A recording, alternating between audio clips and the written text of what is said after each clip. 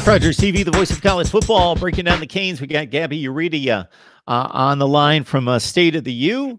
Catch him and the rest of the crew there. Of course, Cam Underwood, one of my regular guests, and Gabby jumping online, filling in and doing a remarkable job. Love the recruiting breakdown there, Gabby. And let's talk next about kind of that next transition 3 or 4 years later for the best of the best, as they set themselves up for the NFL draft. Of course, we saw the combine from Indianapolis several weeks ago. You had your pro day this past weekend, and your thoughts in regards to what came out of that.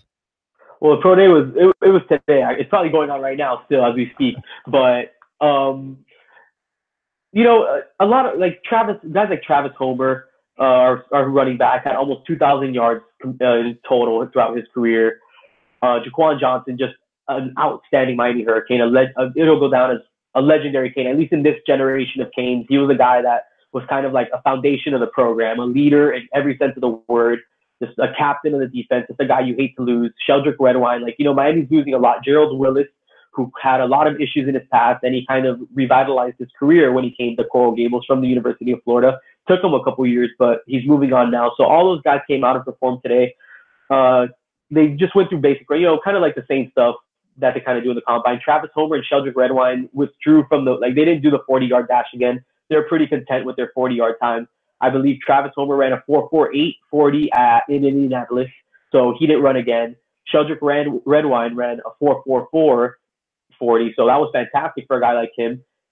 He didn't run again. I think it was mostly just for guys like Jaquan Johnson. I feel like Jaquan Johnson really wanted an opportunity to improve on his 40 time, because at the end of his junior year, he was kind of looked at as a guy that could potentially go late first round, maybe early second round. He had a really, really great year for a fantastic Miami Hurricanes defense.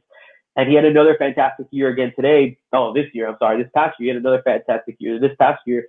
And his 40 time wasn't what he wanted it to be in Indianapolis. So he came back, ran it again in Coral Gables, and he was still high 4.7s.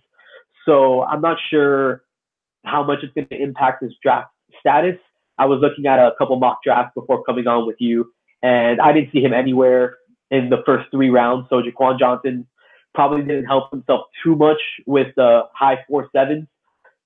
Joe Jackson ran, and he was in the 4.9s, I believe. Our defensive end, Joe Jackson, who's probably going to be the first Hurricane drafted. Just a physical specimen, just 6'4", 6'5", just absolutely shredded guy. You see this guy in person, and it's just he looks like an NFL player today, as what he would be going into his senior year of college, and he just looks like those type of guys like Alabama turns out. They bring out these guys. It's where are these guys coming from?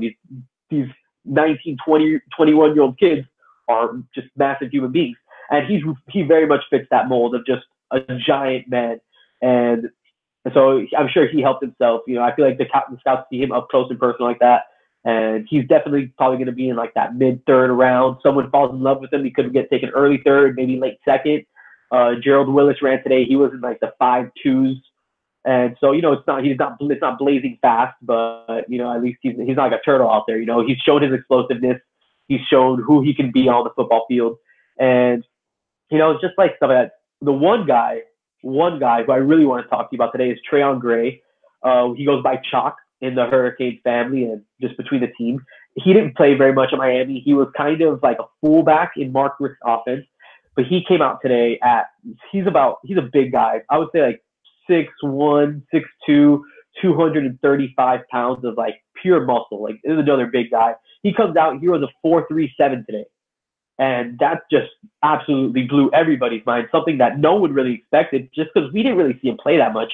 You would think a guy of his height, his strength, his speed, he would have definitely been a bigger part of Miami's offense, which just kind of raises more question marks of just Rick's tenure here. If you have an athlete with those physical capabilities in your offense, why haven't we seen more of him? He was lined up as a fullback for 3rd and 1, 4th and 1. You really just want to get that extra yard, and that was kind of his role in the offense. So interesting to see how he ran so fast, and it's great for him. Hopefully, probably won't get drafted just because there's really no film on him. Hopefully he gets a undrafted free agent opportunity somewhere, makes the most of it, lands on a practice squad, and you never know what happens. These Miami guys find a way to stick around in the NFL, so we'll see. It was a great day for him, probably the best he could have asked for. personally from his standpoint. I have definitely enjoyed taking in the insight and information from Gabby Urrutia. You can join him on State of the U with Cam Underwood and the rest of the crew there for the best in Miami athletics coverage on SB Nation. Gabby, we appreciate you stopping by. Thanks so much. Absolutely.